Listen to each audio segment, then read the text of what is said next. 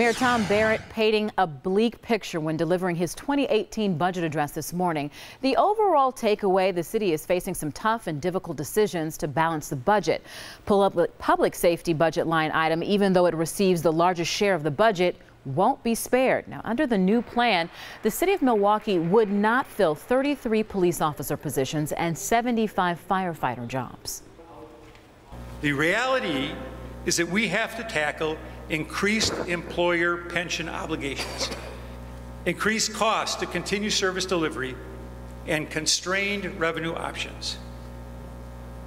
Under our current structure, our city, unlike every other major American city our size, is severely limited in our revenue options. Now, the mayor notes that one of the ways he could create new revenue would be to allow residents to vote on a 0.5% sales tax. That's an issue he continues to lobby for in Madison. The fire department is responding to the cuts and closure of several fire stations. Katie Crowther was at a news conference and joins us now with more on the fire department's response.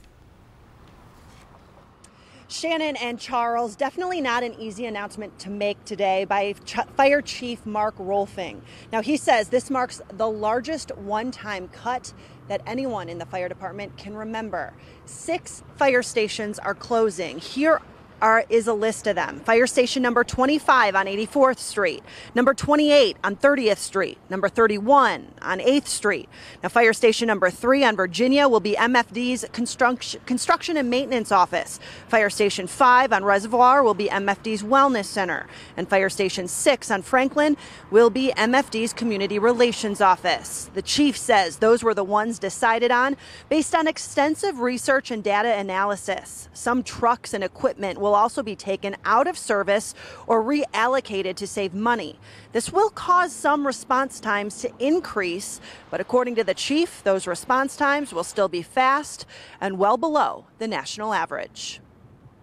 I'm certainly not standing here trying to tell you that it doesn't hurt to take a fire station out of a neighborhood or community, because it does.